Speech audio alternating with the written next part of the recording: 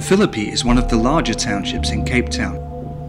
Although the area is slated for future big business development, for now it's down to social innovators and entrepreneurs to create local opportunity and employment.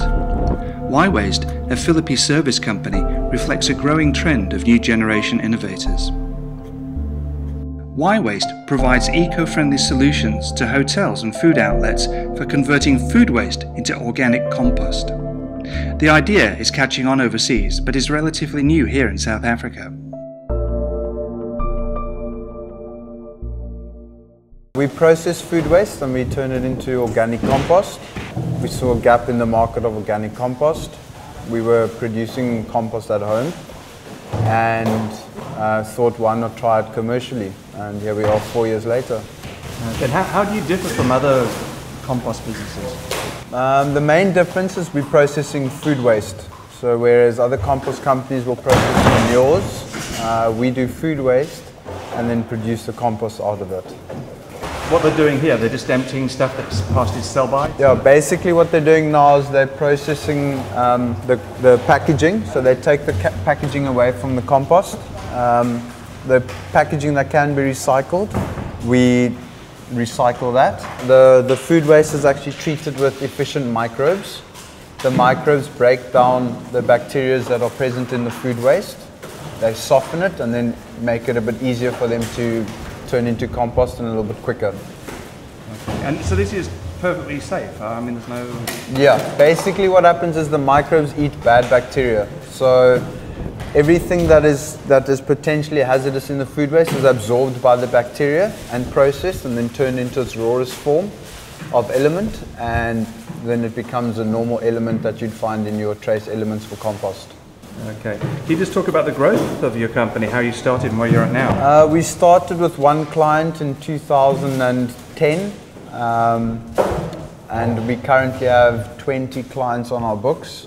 We're processing between 60 and 80 tons a month currently, and yeah, we seem to be doubling up our waste stream every 6 months. Okay. And employment, how many people have you got employed here? Currently we have 13 staff working for us. So what we try and focus on is the creation of employment for unskilled young labor. We feel that there's a big gap in the market for this. A lot of businesses will tend to just use machinery, whereas they could possibly employ more people and then in turn improve the economy that we're currently living in. Okay. And what's the feedback, if that's the right term?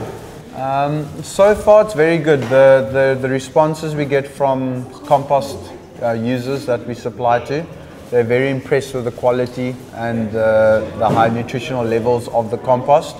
As far as our waste collection services, all of our clients are extremely happy with how we provide the service of waste collection and management. We feel that, especially in this day and age, service is a little bit below par than where it should be. And in an industry like this, we feel that we'd like to become, the leaders of the type of service people should be experiencing and be provided. What's your main challenges? Our current main challenges would be just the newness of the market and the lack of understanding of what we are doing. So people would not necessarily want to do this because they're just unaware of what the process is. The infrastructures in place are a bit limited for growth and scope.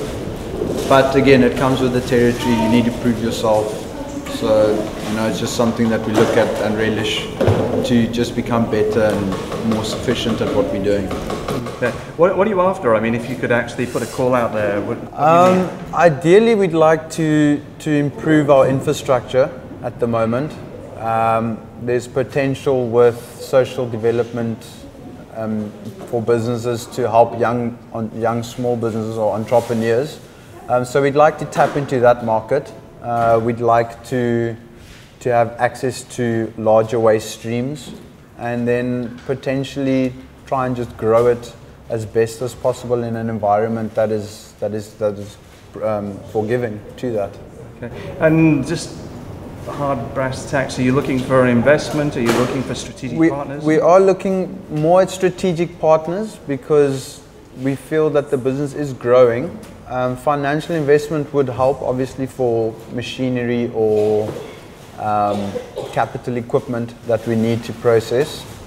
But ideally, you know, you ask for money, people aren't going to give it to you. So that's just the reality.